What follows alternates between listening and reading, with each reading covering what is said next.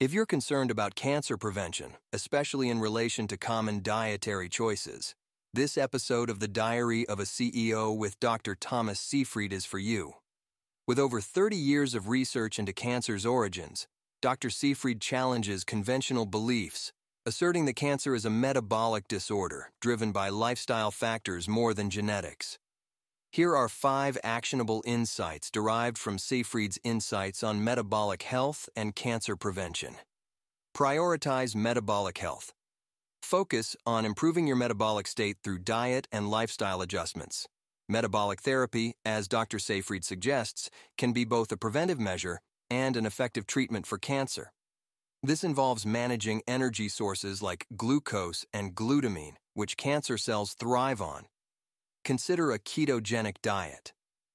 Reducing carbohydrate intake and shifting toward a diet that supports ketosis may deprive cancer cells of the glucose they need to thrive. This aligns with Dr. Seyfried's idea that cancer cells rely on fermentation, energy production without oxygen, and are starved when deprived of sugars. Eliminate ultra-processed foods. As Dr. Seyfried highlighted, the rise in cancer correlates with the prevalence of modern processed foods. Minimizing or eliminating these foods, which often contain multiple ingredients and preservatives, can reduce inflammation and lower cancer risks. Regular exercise. Incorporating regular physical activity helps maintain metabolic flexibility and reduces inflammation. Movement, which has been engineered out of modern life, plays a critical role in maintaining overall health, reducing the risk of cancer and other chronic diseases. Stay informed about environmental factors. Dr. Seyfried mentions that lifestyle changes, such as exposure to modern pollutants and processed food, have triggered an increase in cancer rates in previously low-risk populations, such as African tribes. Being aware of your environment and reducing exposure to harmful substances can be vital in cancer prevention. In this episode, Dr. Thomas Seyfried, a leading cancer expert, shares groundbreaking insights on the origins and prevention of cancer, emphasizing that cancer is not a genetic disease, but rather a metabolic disorder.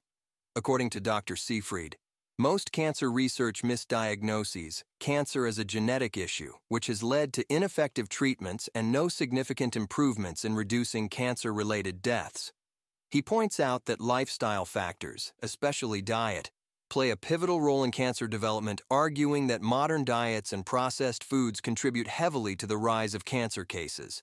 In particular, Dr. Seyfried highlights that this common food is making cancer worse, referring to sugar and carbohydrate-rich foods that fuel cancer's growth by supporting the fermentation process cancer cells rely on. Dr. Seyfried draws attention to the fact that cancer was extremely rare in traditional African tribes and other populations before they adopted a modern lifestyle. He shares a striking observation that wolves in the wild do not die of cancer, whereas domestic dogs, subjected to human diets, have cancer as their leading cause of death. This reinforces his belief that lifestyle choices, particularly diet, are key drivers of cancer. One of the core concepts Dr. Seyfried discusses is metabolic therapy, which targets cancer cells' dependency on fermentation for energy, a process in which cancer cells generate energy without oxygen, utilizing glucose and glutamine as fuels. By restricting these fuels through diet and specific lifestyle adjustments, Dr. Seyfried argues that not only can cancer be treated, but its risk can be significantly reduced. He mentions that terminal cancer patients undergoing metabolic therapy often outlive their predicted life expectancies.